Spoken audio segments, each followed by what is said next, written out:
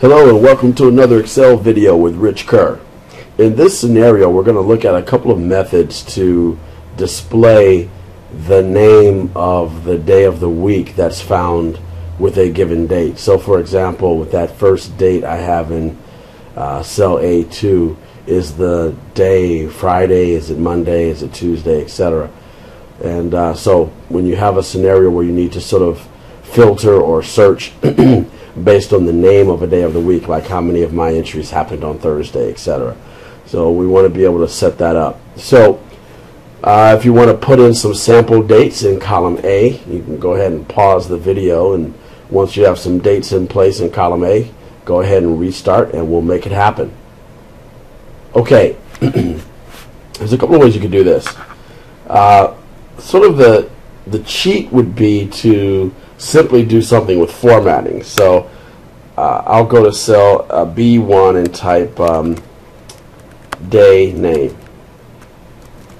and I'll type the word formatting here because we're only going to do some formatting to make this happen, which while it'll be very easy, we'll have some liabilities in terms of what you can do with the data. So first, I'll just write a basic formula that just recaptures the data in column A. So my formula in B2 will simply be equals A2. So we're just bringing over really the value from column A into column B. But we're going to apply some formatting. So recall that the Control 1 key is the shortcut for your formatting window. Of course, you could right-click and choose Format Cells. So what I'm going to do is switch to Custom, and where it currently says Type, it actually shows you the codes for the current date format, which is M for months, D for days, and Y for years. In that format, you simply get the month/day and then the 4-digit year. So if I wanted to have, say, a 3-letter abbreviation for the name of the day of the week, I could type 3-letter Ds. And so I have that typed in DDD. It shows the result as the 3-letter abbreviation for Friday. And then I click OK, and that's it. So I can now just double click to fill that down. And so now with a simple formatting process, you have, at least in appearance, the day of the week showing up in column B. The problem is that this is still a date value as far as Excel is concerned. So for example, if I did a right click and chose to sort this data, so if I say sort oldest to newest, it's still based on the actual date, because that's what's really inside the cell, is a full date value. So it's not going to sort all the Mondays together, all the Tuesdays, etc., because that's just sort of a format that appears on top of the value. So let's look at doing this a different way. I'm going to go to cell C2 and say, or C1 rather, day name, and I'll put formula. Okay. So here we're actually going to create a formula that actually puts the text value Friday or Monday or whatever into the cell, not just a formatting element. To do this, we're going to look at a function to help us out that's called weekday. So in cell C2, we'll start out with the weekday function. So we'll say equals weekday.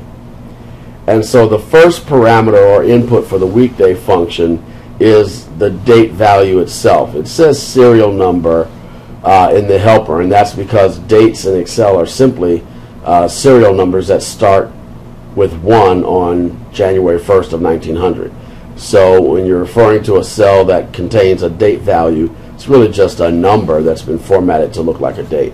So A2, and then what's nice is you can specify how you like to number your weekdays with this function.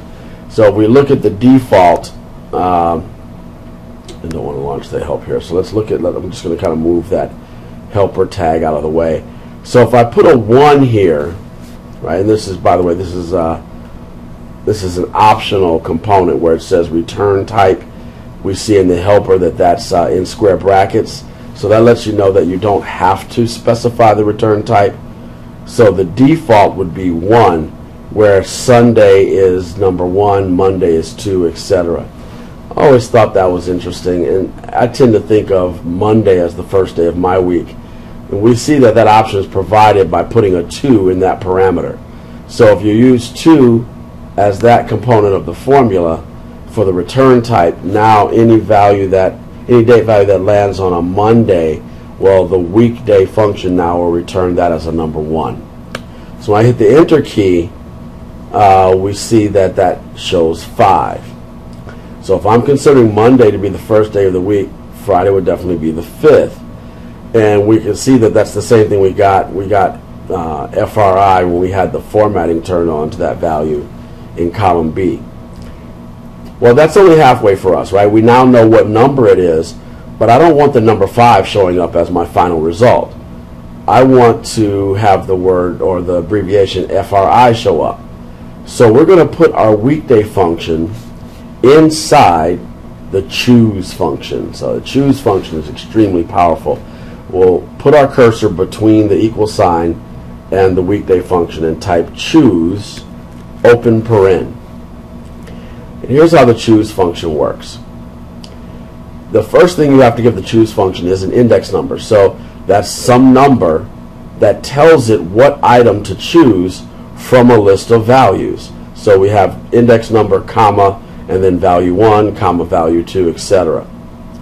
So my index number is what's going to be generated by my weekday function here. And then comma, my values are going to be a list of the 7 days of the week. So I'll do open quote, MON, close quote, comma, open quote, TUE.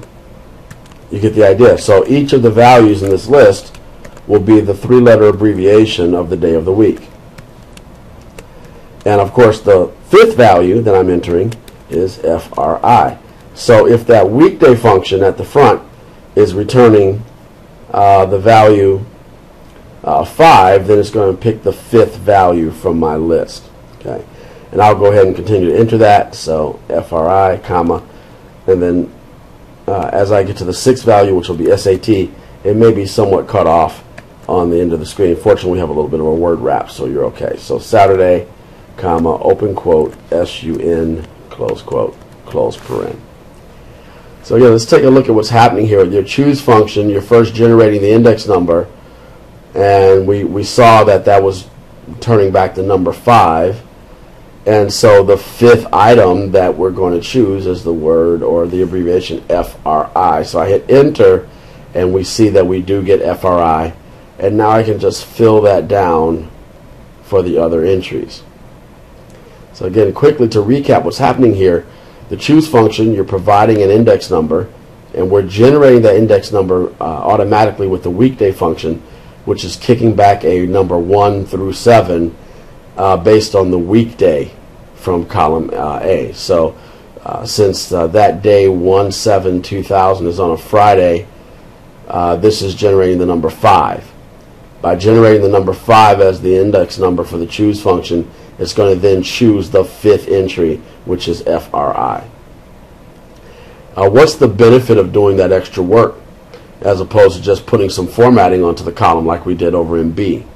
Well, now the actual value in the cell is the abbreviation FRI. So if I right click and say sort A to Z, so then all the Fridays are now together, all the Mondays, etc.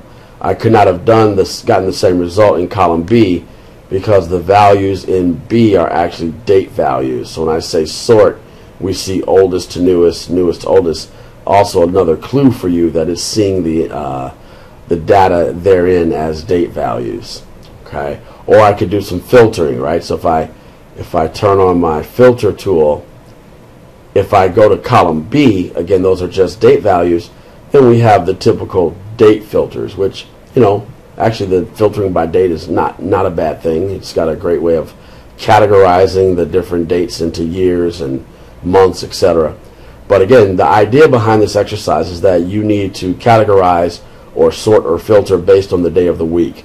So now with column C having those values, I could say, oh, I really just want to look at my Thursday and Friday information. So I'll select those 2 values, and then that's what's got filtered, the Thursday and Fridays. So this is the weekday function in conjunction with choose to come up with a process for actually listing the name of the day of the week inside a cell. I hope this is useful for you, and I appreciate you tuning in. Come back soon for more Excel videos with Rich Kerr. Have a productive day.